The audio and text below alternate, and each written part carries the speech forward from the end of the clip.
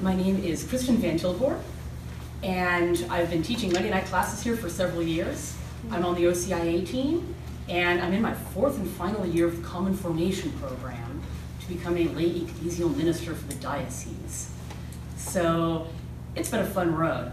I'm a convert. I became Catholic just in 2009, and I love teaching these classes. So, without further ado, let's get started.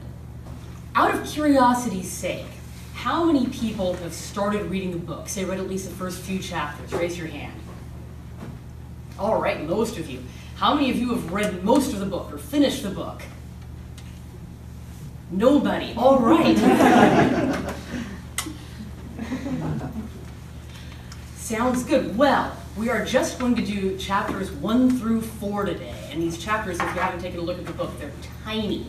So that's about 10 minutes worth of quick reading. Though I don't recommend you read it that quickly. It's good stuff to read slowly and ponder and let it soak into you. My favorite part of the book is the action steps at the end of each chapter. Those action steps are incredibly practical. Oh, place God at the center of the next decision you make. Go to Mass twice this week, Sunday and any other day you like. Seek out a spiritual coach. If you're looking for something to do for Lent, you have no idea what to do, well, here's suggestions for the next 40 years. Seriously, if we follow the action steps in this book, that would be some incredible change. So what we're going to do during this class is we are going to do as many action steps as we can reasonably pack into every class. I believe today we're going to try and get to 3 of them. And for assigned homework, again, there will be no test. Homework is optional, but homework is a good idea for spiritual growth. Every week I'm going to send you home with a homework assignment, one of these action steps to ponder and work on during the week. Sound like a plan? Yes. All right. Let's start off with God wants us to be happy. God wants us to be happy. What do you think about that statement? True? False? True. True. Yes. Well, if you concentrate on the Old Testament, it doesn't seem like he's looking for happiness. It's more like you obey or else. Oh, it depends on what part of the Old Testament you're reading. Most of it seems to be more fearful than a seeking of happiness. Well, there really is a progression in Israel's history where they learn more and more about God as they go along. And I'm trying to think, though, because even in the very beginning, God lets it be known, say to Abraham, back in Genesis, that I have great plans for you. I'm going to give you gifts. I'm going to give you descendants that number like this. I'm going to do great works through you.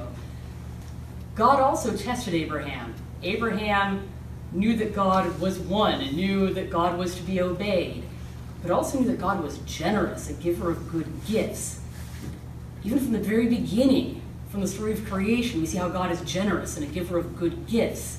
So this theme of God's goodness and provision and mercy runs through it from the very beginning. I'm going to go back to Eden. Did God want us to be happy? Yes, he did. That was the original plan.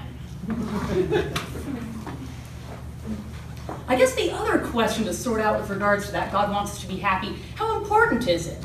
Is it important? Is this something we should spend a big part of our Christian life, say 6 weeks plus, focusing on? Or is this just self-help fluff? I think it depends on where you're trying to seek happiness. Mm-hmm. Wow, that's the right answer. Elaborate. I think if we're trying to seek happiness in the things of this world alone, we will fall very short. Yes. Of Absolutely. that. But if we seek first happiness in God and serving God and being the best we can. There's some people that start out by serving people, by doing good for humanity, and from there find their way to God, start seeing Christ in people. And I think there's some people that start out finding God, and from there learn the joy in serving people. I'm definitely in that second group. I found God first and learned to love people second. But I think God's got a different path there for everyone. They tie in eventually. Let's see. Interesting, because my next line touches on just what you said. We can start out with serving people, but when we get it into our heads that the Christian life is just about doing the right thing alone, sucking it up, doing what we know is best, and not about seeking happiness, we are on the way to spiritual burnout. Seeking and finding happiness in God is a vital part of the spiritual journey. For one thing, it's our beginning, it's Eden. It's our end, it's heaven. And it's our accompaniment all along the way. We need to find it. We need to look for it like treasure, and we need to find it. God doesn't just want us to be happy, God commands us to be happy. There are hundreds of verses in the Bible saying this over and over again. And I think we get so used to hearing them, we don't even think about them anymore. Here are a few. Rejoice in the Lord always. Again I say, rejoice. Shout for joy to the Lord, all the earth. Your statutes, O Lord, are my delight. Let the righteous be joyful. Let them exult before God. Let them be jubilant with joy. Those who look to God are radiant with joy. Their faces will never be ashamed. The cheerful heart has a continual feast. The Lord has done great things for us. We are filled with joy. Let's get to the Sermon on the Mount. Blessed are the poor in spirit. Blessed are they who mourn. Blessed is this, that, and the other thing. Blessed are you, blessed are you, blessed are you. Celebrate and be glad, because this brother of yours was dead and is alive again. He was lost, but now he is found. All the way down to, blessed are those called to the supper of the Lamb. God's call for us to be joyful, happy, blessed runs all the way through Scripture. It's a major thread. I think those verses sometimes fly right over our heads, fly right past us. Part of it is the elevated religious language, you know, rejoice and be glad, blessed are you, holy are you. We don't quite realize that as God saying, be happy. It really could be translated, be happy, and sometimes it is in the more modern translations. I'm thinking also of, we've done classes with Bishop Robert Barron where he talks about the Beatitudes and he translates them as, happy are those. You remember that? Those of you that have been in those classes? Yeah. And finally, consider this. God doesn't just want us to be happy, command us to be happy. He chose to die on the cross so that we could be happy with him in heaven forever. Eternal happiness, the very goal of our existence. So, God wants us to be happy. Never let yourself forget that. It's a central part of the Christian message. Underline it 3 times.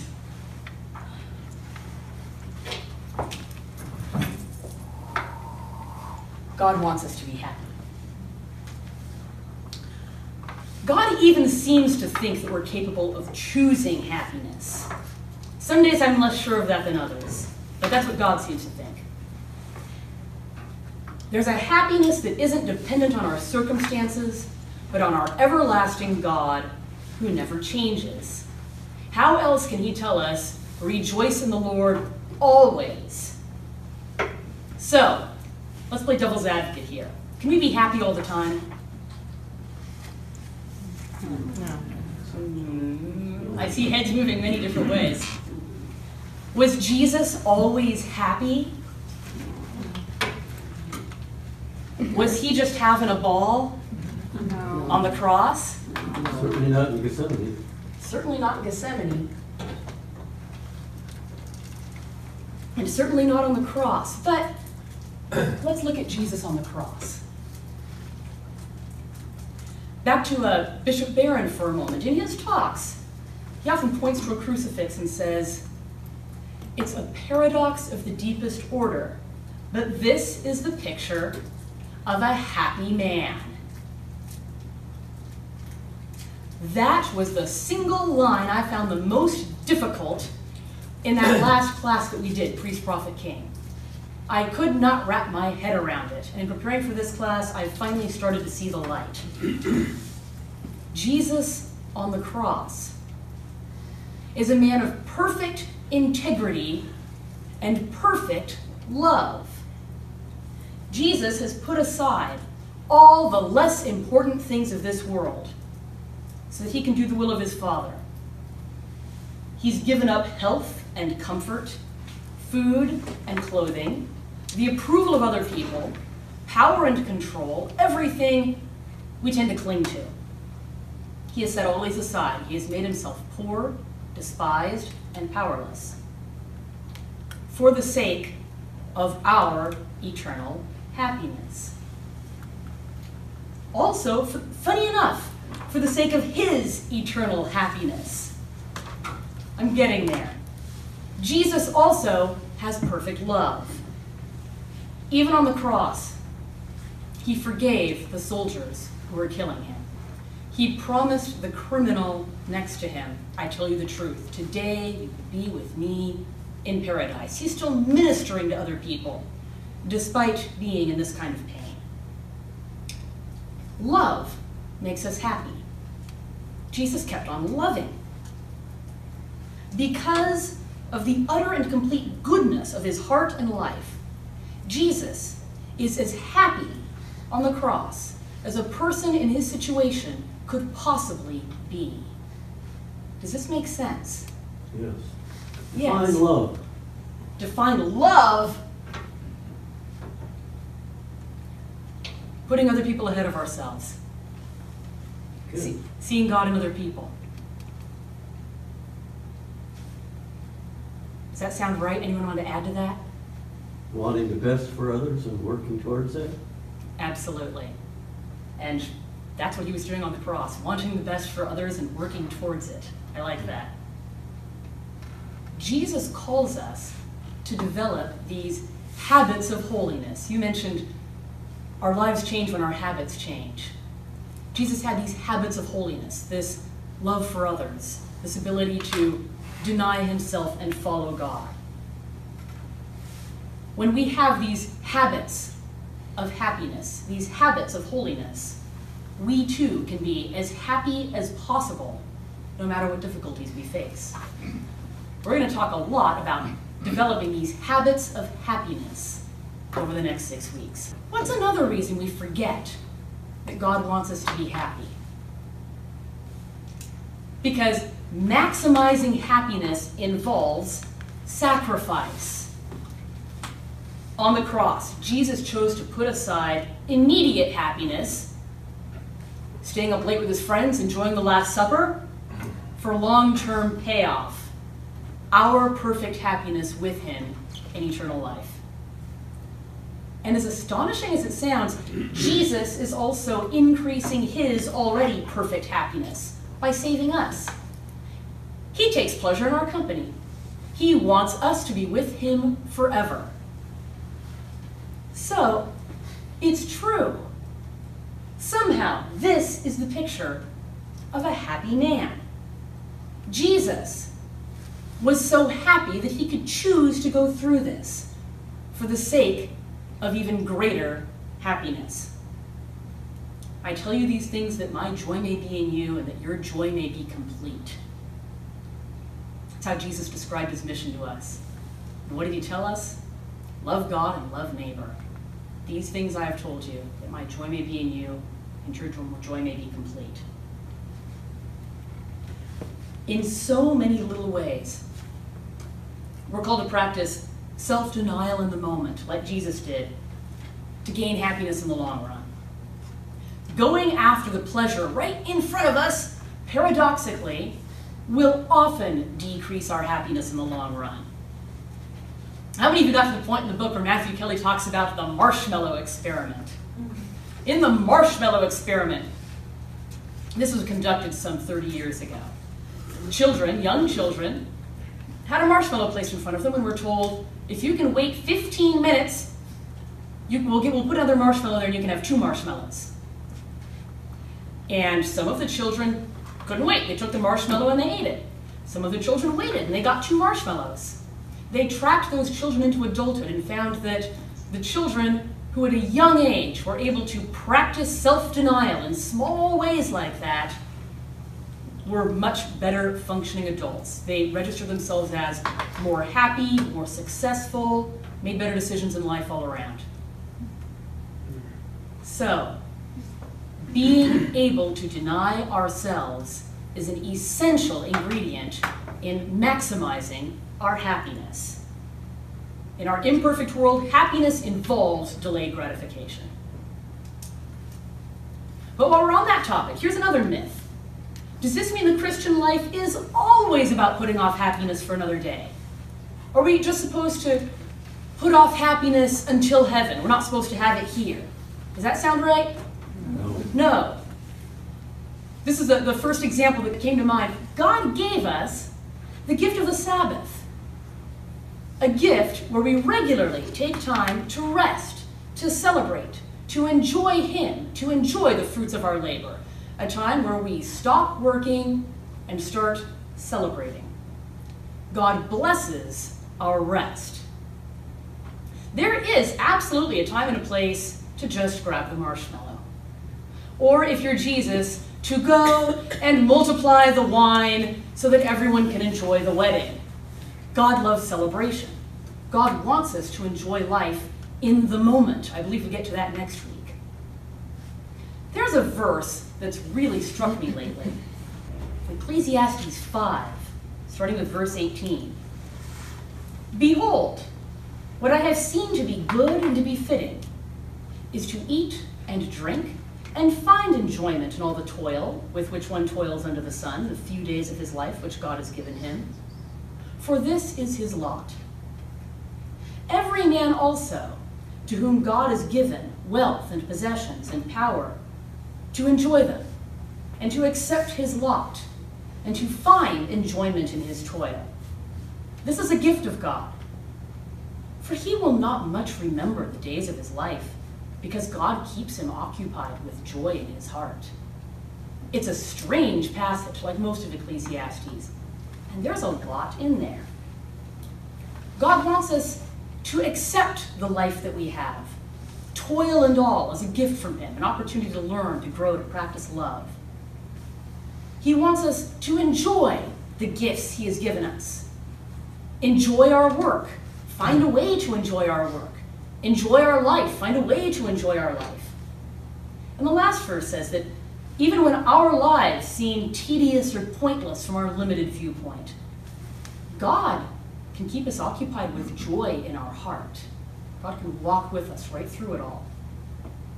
How can we live in such a way to receive the happiness that God wants to give us? Over the next 6 weeks, we're going to look at how to develop habits of happiness, to live like Jesus lived. We can live in such a way that our happiness will grow and become resilient. It'll become harder to shake.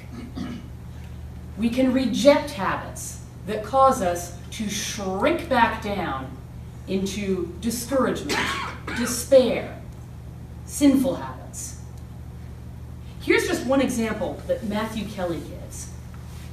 A CEO he was advising had Bible written on his day planner at 7 a.m. Matthew Kelly was impressed. In his experience, a fair number of CEOs actually do read the Bible daily, but who writes it on their day planner? And he asked this man, so do you actually read the Bible every day? The CEO said, not absolutely every day, but most days, yes. And Matthew Kelly said, do you notice a difference in the quality of your days, on the days when you do read it compared to the days when you don't? And the man said, absolutely. On the days when I do read it, my mind is in order, my heart is in the right place. On the days when I don't, it's like I'm always behind, scrambling to catch up. How can we live to receive the happiness that God wants to give us? There's one way. The habit of daily Bible reading is just one habit of happiness. Now, we're going to do a little activity. We're going to do an activity after every one of these bullet points today, one of Matthew Kelly's action plans. What are 3 activities that increase your happiness? For this man, it was daily Bible reading. What are 3 activities, preferably repeated activities in your life, not one-time shots, that increase your happiness? I'm going to give you a couple of minutes to think about this. Maybe even pray about it. Write them down.